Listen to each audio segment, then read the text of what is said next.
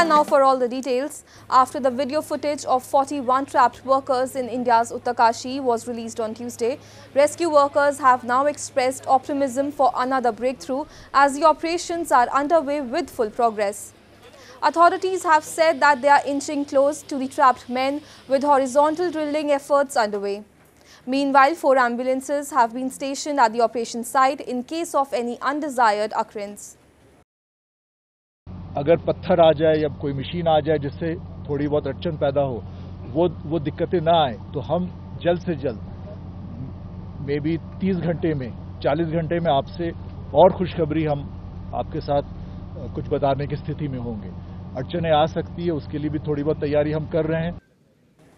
Amidst the rescue efforts, famous artist Sudarshan Patnaik created a sand art in Puri, praying for the trapped workers with a message of hope.